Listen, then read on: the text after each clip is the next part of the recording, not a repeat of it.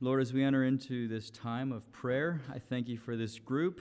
I thank you for their souls that will live forever. And Lord, we pray in your blessed presence before your face in heaven. Lord, help me as I teach and as we pray. Lord, may this evening time of worship be a blessing to our souls and then ultimately to you. We ask it in the name of Jesus Christ, our Lord and our Savior. Amen. We are in Romans chapter 5 for the evening study. Romans chapter 5. Romans chapter 5 is where we pick up, particularly looking at verses 12 through 21.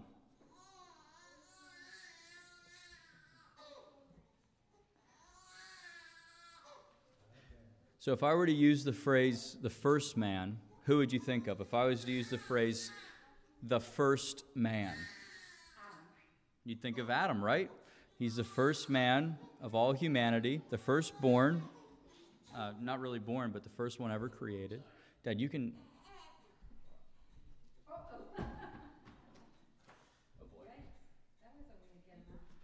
Okay, so we established the first man, you think of Adam. Now, if I was to use the term the last man, what do you think of? Or who do you think of? The last man. Well, naturally, you would think that's the last man who'd ever be born before, say, the end of the world. So if Adam's the first man, the first one ever made, no humans before him, he's the first man. But the Bible actually says that there is a last man, and it's not referring to the last person ever to be born before the end of the world, but the last man in the Bible is Jesus. Jesus is called the second man. And it's also a little bit confusing because Jesus is also called the firstborn. So Jesus is both the second man and the firstborn. And so Scripture teaches that history actually ends and begins in Christ. History ends and begins in Christ. He's the second man, the last man, and he's the firstborn of the new creation. So very, very interesting stuff here. When we got into Romans chapter 5, look at verse 1. Therefore, since we have been justified by faith, we have peace with God through our Lord Jesus Christ. Adam hiding from the Lord in the garden. Remember when we find that in Genesis chapter 3?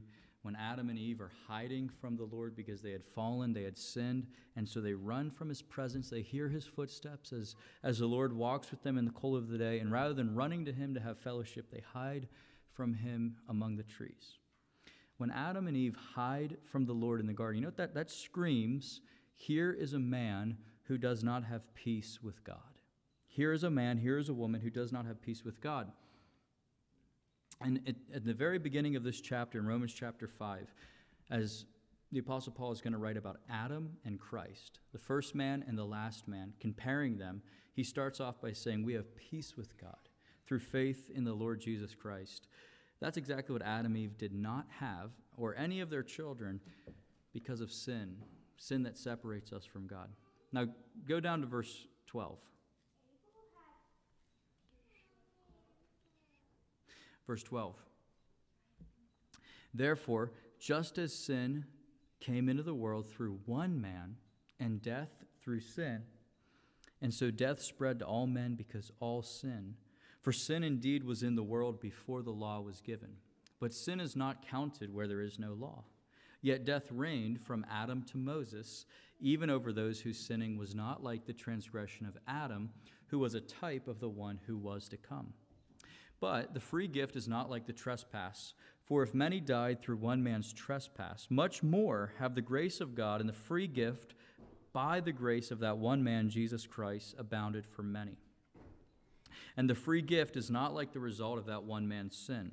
For the judgment following one trespass brought condemnation, but the free gift following many trespasses brought justification. For if, because of one man's trespass, death reigned through that one man, much more will those who receive the abundance of grace and the free gift of righteousness reign in life through the one man, Jesus Christ. Therefore, as one trespass led to condemnation for all men, So one act of righteousness leads to justification and life for all men. For as by one man's disobedience the many were made sinners, so by the one man's obedience the many will be made righteous. Now the law came in to increase the trespass, but where sin increased, grace abounded all the more, so that as sin reigned in death, grace might also reign through righteousness, leading to eternal life through Jesus Christ our Lord.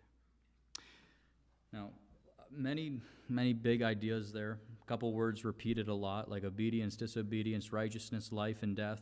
But what Paul is explaining here is the relationship between Adam and Jesus Christ, the first man and the last man. And essentially what he lays down here, as he lays out the salvation and the history of the world, is that the history of salvation is traced from Adam to the law, and then from the law to Jesus Christ. And the first truth laid down here is that death entered the experience of all people as a universal reality through just one person. Death entered the world through just one person, and that's Adam, the first man.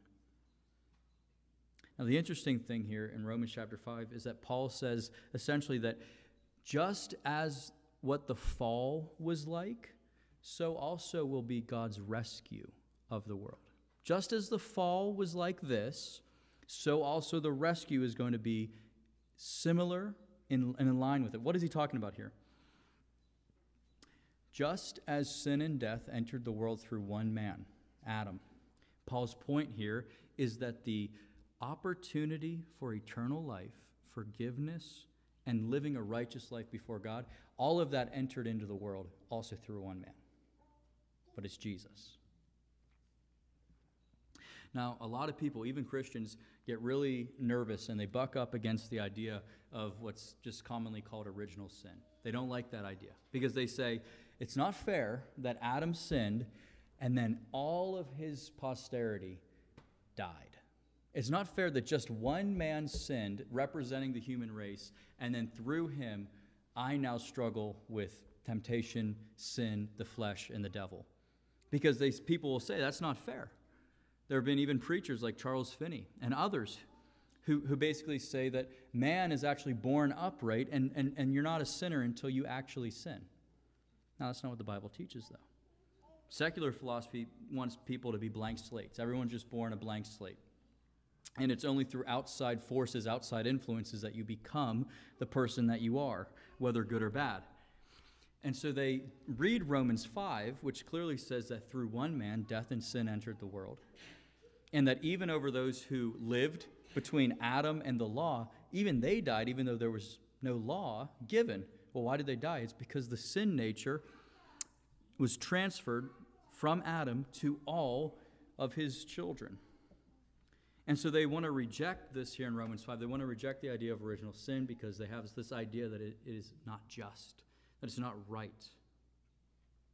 But if you reject that part, which I believe Romans 5 teaches, original sin, the inheritance of a sin nature and of a fall from our first parents, Adam and Eve, if you reject that, then how are you going to receive the part about Jesus Christ, which teaches us that through him we are made righteous, which teaches that because of the obedience and because of the perfect righteousness of Jesus Christ, that can count for you and be given to you as a free gift. You see what Paul is saying here.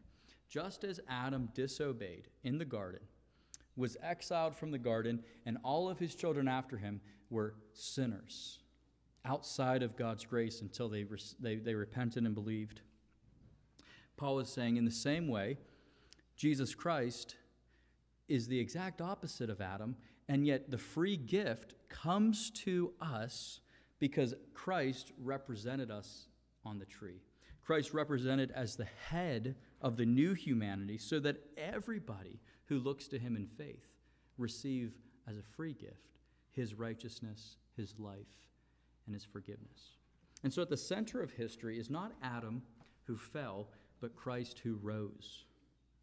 The heartbeat of this world, the pattern and the theme of this world is not the wreckage brought about by the first father, bad as it is, but the heartbeat and the pattern and the gospel is that the grace which was poured out on humanity in abundance through Jesus Christ, that's what this thing is about.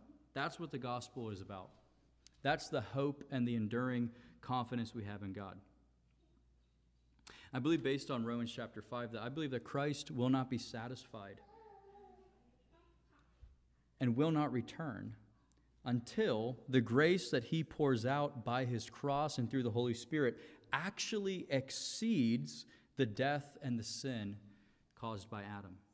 Why do I believe that? Did you count how many times, or notice how many times in Romans chapter 5, Paul mentions the sin and death that came through Adam, but then he follows that up by saying, but much more is the grace and the mercy of Jesus Christ. He says it multiple times. In fact, Romans chapter 5 is like the much more chapter.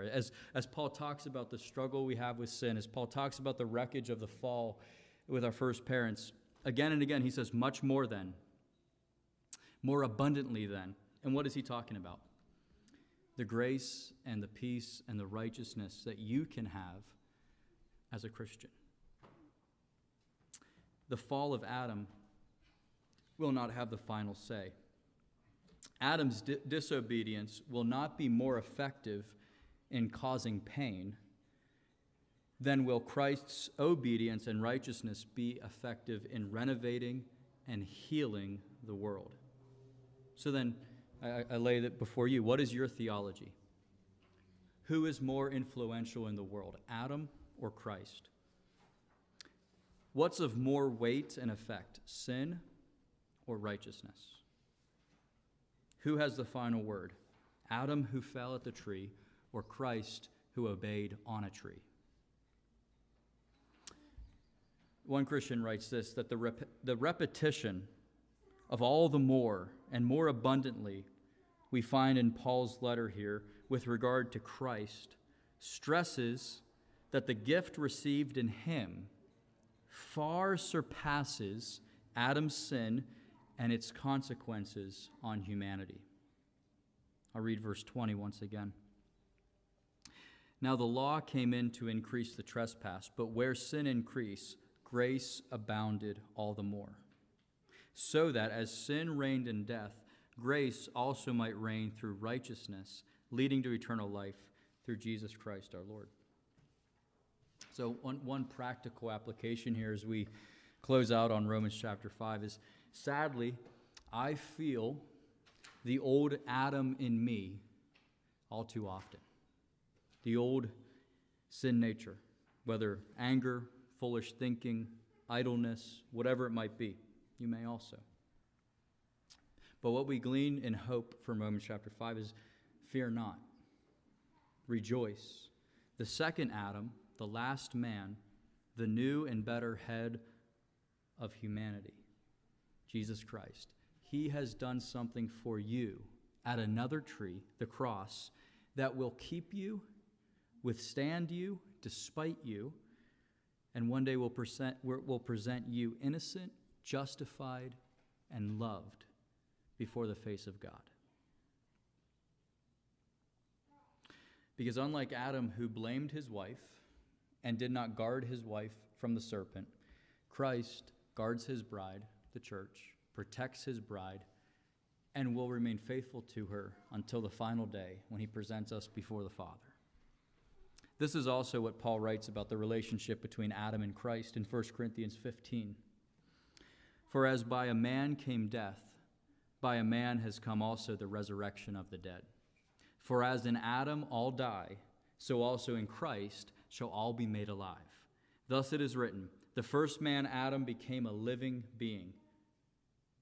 The last Adam became a life-giving spirit. That's the idea here, is that humanity is summed up in two men. First man Adam who fell, and all who remain in Adam by natural birth share in his fallenness and sin. But the second man, the last man, Jesus Christ, is the representative of all who trust in him. And so which chair are you sitting in? Adam's chair or Christ's chair? Adam's fallen world with a fallen nature by natural birth, or Christ, the Redeemer and the Renewer of all the nations, who gives the second birth. And so Jesus says, you must be born again to enter into the kingdom of God. That's the big idea here, is that Adam's disobedience may have brought condemnation upon all, but Christ's obedience, perfect obedience, surely brings justification and forgiveness to all who look to him in faith. And so let us take that, remember the simplicity of that, and help us understand not only the Bible, but history as God unfolds it. So, any thoughts or questions at this point, or